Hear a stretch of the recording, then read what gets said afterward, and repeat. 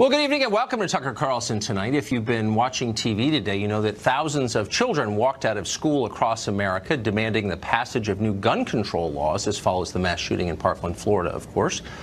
The walkout is being hailed by a ruling class as an act of moral bravery, but of course students do not act independently, brave as they may be. They can't act independently. They're under the control of adults. In this case, by definition, they're in school. So when you hear 16-year-olds scream, "Hey, NRA, how many people did you kill today?" you can guess about whether they know what they're saying or whether they really believe it. Some of them do. But you can be certain adults are behind it. And they are. Today's events were organized by the Women's March with the support of dozens of other groups, from Michael Bloomberg's gun lobby to Planned Parenthood. Celebrities, journalists, political elites across the country cheered them on. The TV channel Nickelodeon went dark for 17 minutes to show support for, quote, kids leading the way. In New York City, a student die-in was joined by the governor of the state, Andrew Cuomo. In Baltimore, that city spent more than $100 grand in taxpayer money to transport students to anti-gun rallies. This in a city with one of the highest murder rates in the nation, a city that cannot afford trash cans or street lights. Meanwhile, in Alexandria, Virginia, 65 students walked out of an elementary school, as if kids under 10 can go anywhere by themselves. Now, whether you like the kids or like what they're saying, and you may, but you should be opposed to this, because kids should not be used to advance political agendas, anyone's. Why? Because they're children. They're not old enough to have the perspective that adults do. That's why we don't let them vote or drink, or if today's protesters have their way, buy guns. And so it's wrong to exploit them, which, by the way, is exactly what is being done to them today, what the left is doing and has always done, from Mao's Red Guards to right now. The ANC in South Africa used kids as political props in the 80s. Their cause was obviously morally defensible. Causes usually are morally defensible.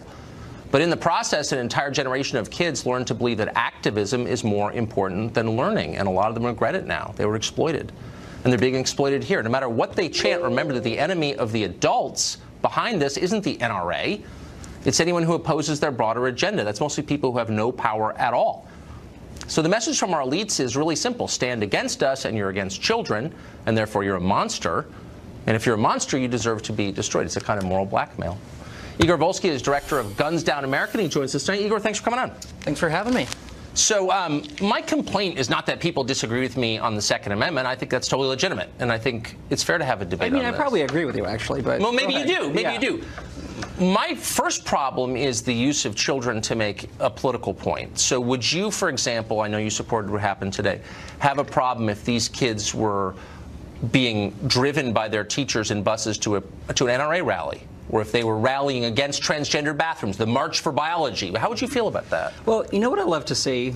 I love to see students who are out there engaging in the democratic process, students who are doing really what teachers want them to do, what teachers teach them to do, and that is take part in critical thinking, find something they believe in, and fight for it. I mean, you saw the students in the days... There's no critical thinking here. There's no But you didn't answer my question, which is if they were being taken to pro-life marches or anti-gay marriage marches or something you disagreed with by teachers. With your premise. I don't think. No, but how would you feel? Would you say that's totally cool? That's my question.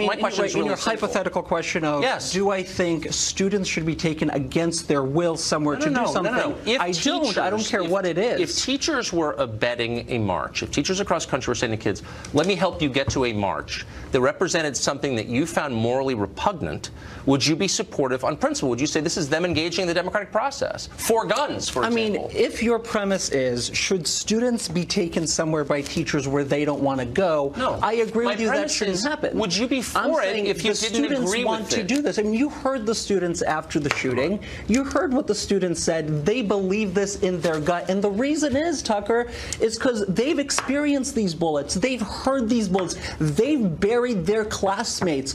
That's why they're doing this. Nobody's forcing them to engage in this. And I'm not saying that. Kids who are under the care of a teacher who has control of their grades in life are not free agents. They can't act fully independently as you and I can because they are under the control of an authority figure. This is really simple. This is why teachers aren't allowed to have sex with students, because they're in power and the kids aren't. So why are teachers allowed to direct kids toward a political ideology? It's really simple. Because the teachers are not directing students to anything. This is student-led. This is the power of this movement, of this moment, is that we're now in a situation where students are saying enough is enough from the lawmakers who don't want to change the gun laws. Enough is enough from the NRA who wants to just push our guns everywhere agenda and for everyone agenda. We're going to push for change. That's what they're doing. That's what's really inspiring about all of this. But, I mean, if I could just make an obvious, almost technical point, which is that kids can't vote. Kids of the age of most of these students, 16-year-olds, can't vote. So they're actually not in the democratic process. And we've agreed that they shouldn't be in the democratic process. We've agreed that until they can make rational decisions, they can't vote. And by the way, you don't want them to buy guns. So if they're too young to buy guns, why should they be making my gun laws? But you know who wants them to buy guns? The NRA. The NRA specifically. Who cares about the NRA? Well, I'm asking you what you think.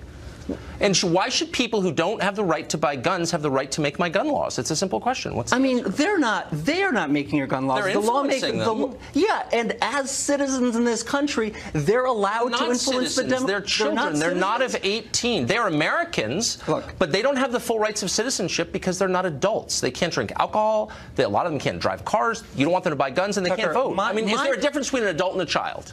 I mean, of course. Okay, then why don't you acknowledge that then? Well, of course there's a difference. My point is they've been placed in this situation where their lives are in danger in American schools. And the reason is because of decisions, A, that lawmakers made, and B, because of the agenda of the NRA that wants to put even more guns into their classrooms. And I think it's okay for them, and I think it's, in fact, noble for them to say, I get it, because you like it. But if they were going out, if one of their teachers, some scary alt-right person, was taking him to a Milo rally, you would freak out, as you know. And you know it. Just admit it. And let's just be honest with each other.